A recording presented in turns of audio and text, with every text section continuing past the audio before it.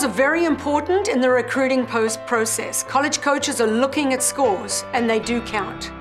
However, if you focus too much on the outcome and the score, it's actually going to prohibit your golf development and your improvement.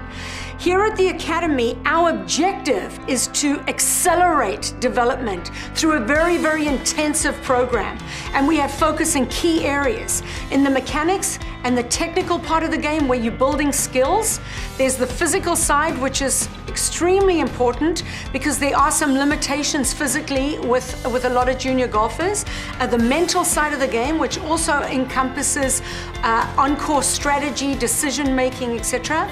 And the whole objective is to be able to focus on your process so that you can post those scores and get more exposure by college coaches. So don't underestimate how important your golf development process is.